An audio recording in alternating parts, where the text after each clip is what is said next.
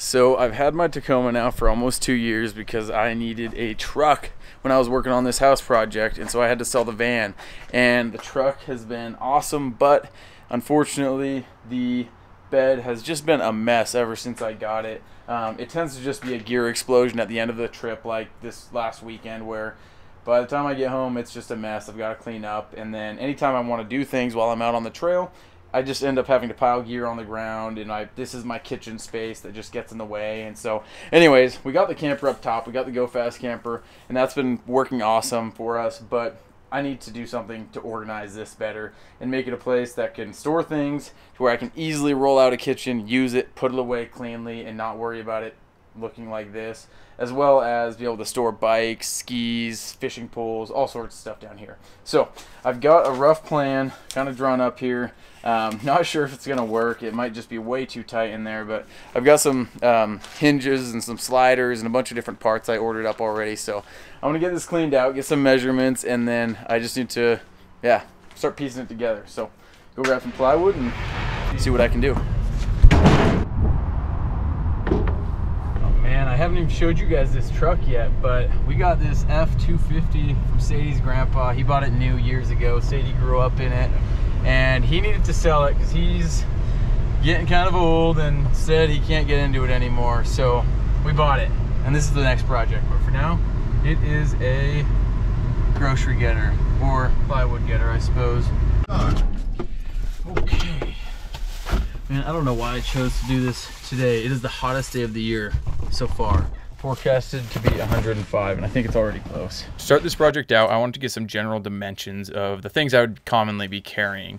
And so the first priority on that was going to be my kitchen setup. And at this point, I had my old stove, and I was actually planning to replace it, which I did before I finished, but I used those dimensions to help establish the width of the drawer that I'd be going with. And then I started by cutting out the floor piece so that it would match the shape of the right half of the bed and end up being the base for the whole drawer system. Because I'm a total amateur when it comes to building drawers and, well, really carpentry in general, I don't know the proper way to do it. But I decided on this one I would build the sides that would create the box that surrounds this whole drawer first. And that way I could then put the slides into there, measure the distance between the slides, and know exactly how wide to build the drawer itself. You'll see throughout this that my primary method of joining wood together is using this Kreg jig. Now, they come in multiple forms. If you haven't seen them before, you really should, especially if you're just an at-home DIYer and you don't have the fancy tools. They're a cheap option that helps to create much stronger joints. I've used it now to build my van, my car twice, this truck, and a whole variety of other things, and they're pretty impressive. So they just create a little pocket, then you throw a screw in there, one of their screws, and you're good to go. To attach the sides and get a perfect spacing all the way through, I use a spacer board because I've found that it's a lot quicker and easier than using a measuring tape that sometimes leaves me with slight inconsistencies that cause problems when you're doing things like having something slide in and out that's a universal width. And so I got that in, put the slides in, and made sure that the tailgate would close once they're there. And then I got to cutting the drawer components themselves. And because every project deserves a new tool, I decided to get a router this time. And it's something I've wanted for a long time for a variety of reasons. And today the primary one was going to be creating these dado slots that would go on either side of the drawer, and then the floor of the drawer would slip in and cradle it, and then it just helps to carry the weight, and over time you're not relying on a butt joint that could fail as easy, or at least that's what I think. And I've never done it before, so we'll see how this works. Okay, I'm going to start to sound like a Kreg fanboy here, and that's probably because I am at this point. And that's because DIYers like me don't really have a ton of space and tools, and while I have slowly been building out my set, and I feel like it's way more robust than it was, one thing I still don't have is a table saw, and most carpenters say that's the first thing you should have. But I don't have the space, don't want to spend the money, and I've been using this Kreg Rip Cut jig for the last 3-4 years, and it's been phenomenal. The circular saw mounts into it, you set the width, and I think you can go up to about 24 inches, and then you can rip a big long chunk of plywood down into the width that you need. And that is what I'm using for this entire project.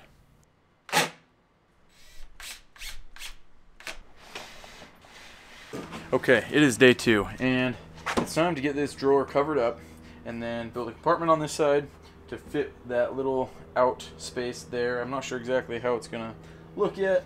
And then I want to get started on the other side. So we got a lot to do today. I would like to get the majority of the structure itself completed. To get this top piece built, I decided to try to just scribe off of the wall. So I used a pencil to generally match the curvature of the edge of the bed, and then I used a jigsaw and pretty much just carved it down until it fit nice and snug up against the edge, since I didn't want anything dropping off of that side when we're traveling. And like the rest of the build, I used a couple of brad nails to hold it in place with some wood glue, and then I drove a bunch of Kreg screws in place because that's what I do. Next up came the drawer face, and so to do that, I just measured up a rough shape, put it up there, and then I had to cut out a little slot for that locking slider mechanism, and from there, I just test fit it until it worked, and then I screwed it from the inside, but turns out that wasn't enough, because you'll see later what I had to do.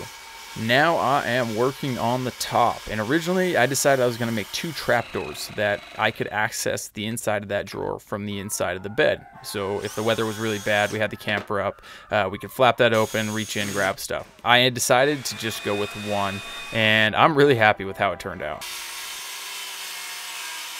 Now we are on to the other side, the big sliding tray. So to start this side, I did the same thing as on the other side, which was make the base first so that it could perfectly match the shape of the floor and nest in there well with that other board, since I wanted them to be separate so that I could remove them easily or just run one or the other. But then when they're in there together, I wanted them to match so tightly that it's all just locked into place, along with the pieces that I'll add to hold them together. Next up was a drawer, so I measured the remaining width that I had to work with and just started to build this tray. And the sides on this only needed to be tall enough to attach to the slides and provide a little bit of vertical strength. And because I wanted it to be as low profile as possible and also have no space to where I could stand on it and it would just set down onto the wood below it, I did not do a dado joint. I just did a standard butt joint so that it could be nearly rubbing on that bottom surface.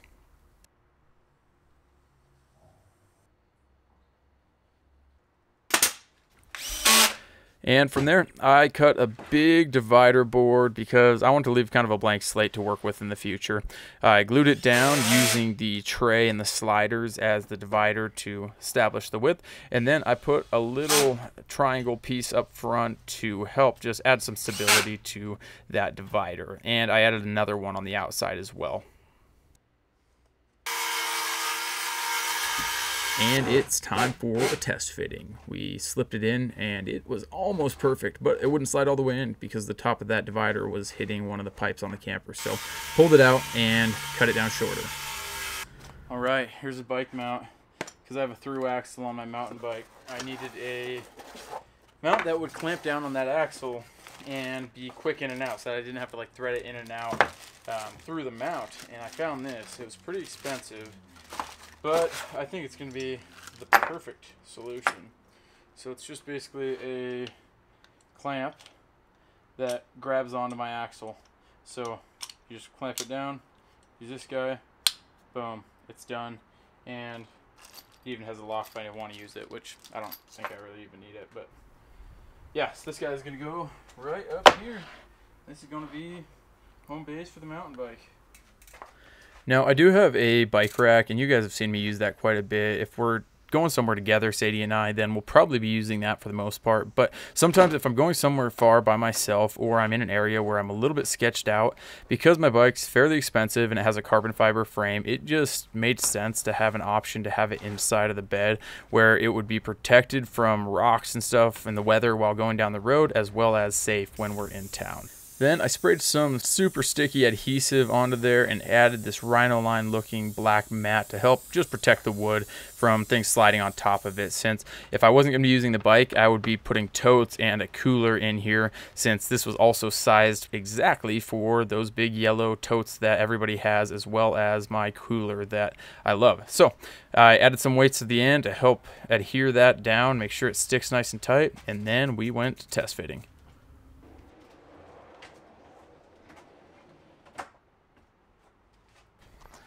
At this point, I took a long break because we had some trips to go on and I needed to replace the suspension because it was incredibly clapped out and yeah, it just needed help. So since I was adding weight, I wanted to beef things up a bit, and I'll make a whole video on this down the road. But I replaced the whole leaf pack, did new struts all around and coils in the front as well, which came with its own problems, and then got a new set of rubber on here, and I really mixed things up and put some Falken Wild Peaks on there, just like our other P-cars. By now, a couple months have gone by and I am back to work. It's a lot colder now, but I've got some trips to prep for, so I wanted to get this thing finished up. And that faceplate was not holding on after a few trips of use. It started to pull off, so added some additional screws from the outside and bada boom, it was working perfect. The bike rack also got a bit loose, so I used some bolts to secure it since they can't tear out like screws can. And then now I needed to secure the two pieces together. So to start with, I drilled a hole through both pieces and then dropped 2 bolts through them just to secure them together. And then I got D-rings and turnbuckles. I fastened the D-rings onto either side in the front corners of the bed, and then using the turnbuckles, I would connect into the little tie-down points that are permanently affixed to the bed itself.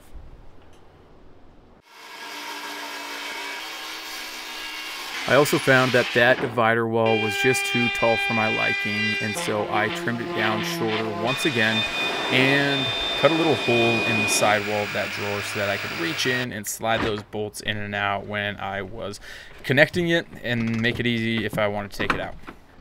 During this process, I also removed some chunks of wood from the base beneath the drawer and the tray because they were just adding weight and I didn't feel like they were necessary structurally.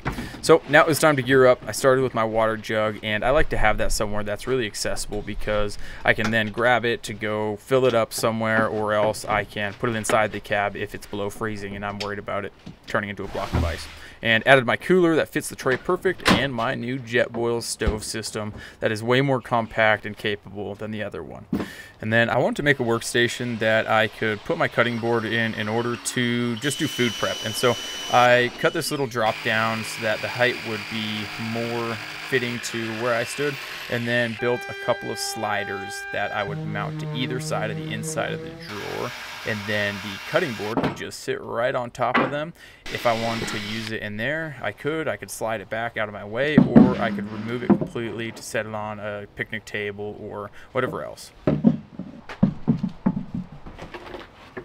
These things are called Quick Fists, and they're great for mounting handled tools to things. And so I wanted to mount my axe in here, and so I carved them out a little bit since the size I ordered was a little bit small, and then I screwed them on to the side of my drawer system.